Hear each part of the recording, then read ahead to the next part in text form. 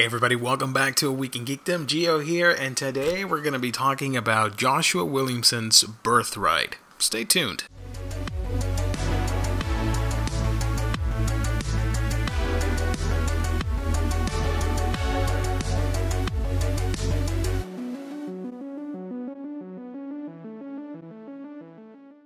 Welcome back, guys, to the channel, and yeah, I am very excited to talk about this book. It's been out for a while, but I never got around to making a video on it, and I really like this series.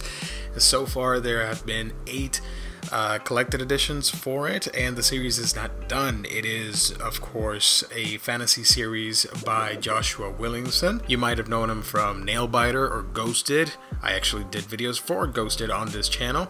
Over at DC, he also did the Flash title when the Rebirth run began.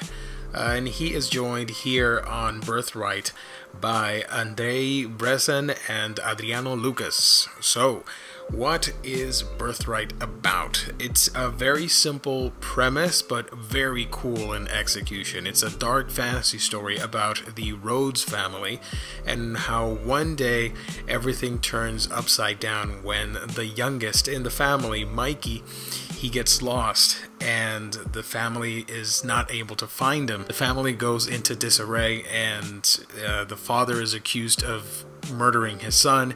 The family splits apart, and it just chaos. The father grieves in to alcoholism and stuff like that. But what really happened to Mikey is that he gets transported. They were playing catch in a forest park, and Mikey gets transported somehow into another world, an alternate reality of sorts that's very dark fantasy inspired, like Game of Thrones type of thing, that kind of world. And now in this world, Terranos, he is set to become the chosen one. As you can see at here in the cover of the first trade, he is set to become the chosen one to defeat Lore, the evil ruler, demon lord thing, if you will, and is hailed as a hero or a child of prophecy by the inhabitants of this world who are being oppressed. And it's very clearly inspired by works of fiction like Lord of the Rings, stuff like that, where you have all these heroic tropes. And the title is just fun. I mean, you have 2 split stories, and in the first volume they joined up for something really cool. You see, when they finally get a lead on the real world about Mikey's disappearance, it's been 1 year later, and it turns out that Mikey is now this supposed grown man who looks like he stepped out of the next Conan book. And he is talking about this prophecy, how he's going to bridge the gap between the 2 worlds and stop the 5 evil mages and save the land from the impending doom of Lore. So nobody believes him, of course, and his family is dubious as well. And that is sort of how the story kicks off. I like the idea that you have 2 running stories. You have the present tale of this supposed kid that came back, and he's now an adult because time flows differently. Like 1 year on Earth is, I would assume, 20-some years in that other place. And you see flashbacks along with the story of how he got there and meeting all the inhabitants and getting his sword, and you know, growing up in this fantasy world that's very brutal, dark, and heavy, and filled with magical, horrific beasts. It's a real treat for the eyes, because I love the artwork so much. It looks so grim, gritty, and beautiful at the same time.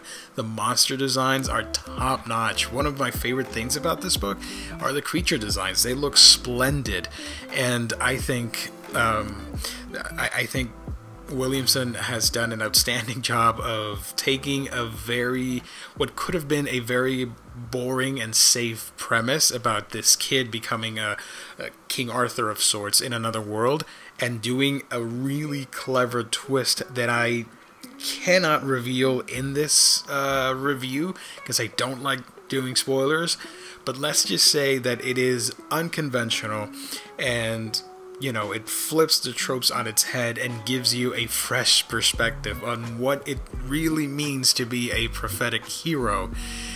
And man, I love it. And the whole premise of this book that I just read, there's something about it that isn't clicking right, and when you find out in the first couple pages, it takes a turn for the interesting and easily a very underrated series in my opinion. It's a shame that Birthright is not collected in oversized format, because the art really does look amazing, and there are some images here that invoke other series that you might be aware of that just look fantastic.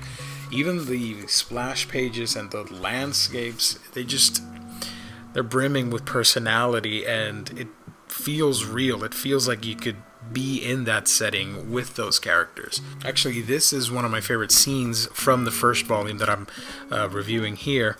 I love the dynamic between the three characters and these winged warriors, if you will. There's a lot of terminology that gets thrown around, but as you keep reading, it doesn't really matter, because you understand the premise of this kid and how you're learning about this world through his eyes, so it's great. And you know, you see monsters like this which look really brutal, and it reminded me of all those Dark Souls games. Just really fantastic stuff. The Earth plot, if you will, in the current timeline, if you will, it looks great, and it's an interesting read, having this family reconnect after such a horrific incident with, you know, their son going missing, and how this family broke the minute that the father was suspected of murder, and now they have to get back together and work things out, and you know, see if it's really Mikey who's come back or what is happening.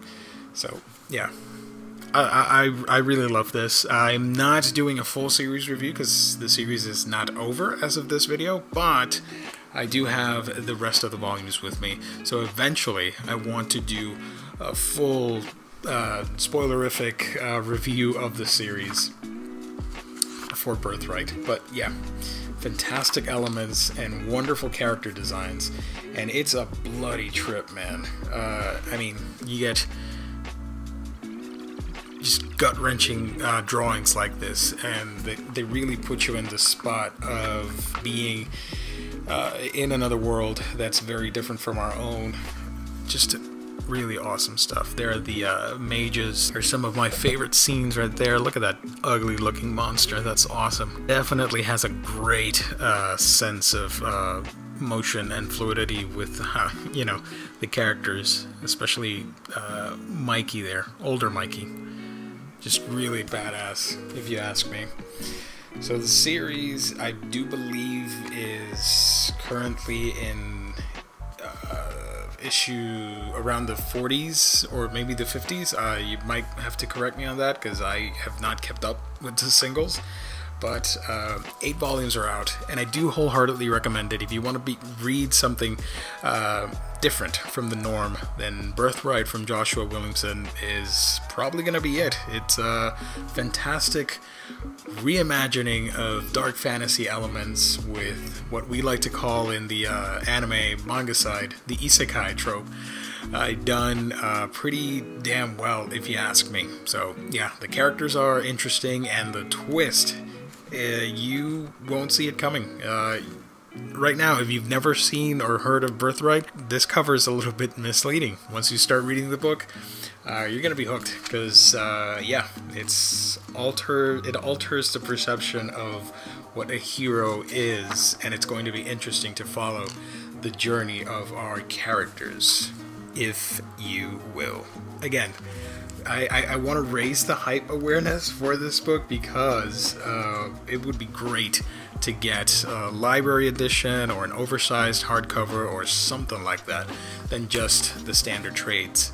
In my opinion, this book definitely deserves it, and I do consider it an underrated gem, modern gem from Image Comics. So yeah, Birthright Volume 1, fantastic read. Do check it out if you can, and it's only I do believe $10, which means you can get this for cheap on different online retailers and stuff. So yeah, no excuses, guys. You can enjoy a quality read for less than $10. So have you read Birthright? Are you up to date? Let me know down below in the comment section. If not, tell me what are some of your favorite dark fantasy comic books that you want me to check out. Be interested in knowing about that as well. Guys, thank you so much for liking, commenting, subscribing, being a part of A Week in Geekdom. Thank you so very much. Of course, as always, hit the little bell icon so you know when new videos pop up. If you're not subscribed, consider doing so you get more content like this, and it helps, you know, grow the channel and stuff. Follow me on social media if you can, Facebook, Twitter, Instagram, all that fun stuff. I've got to go. I will catch all of you on our next review.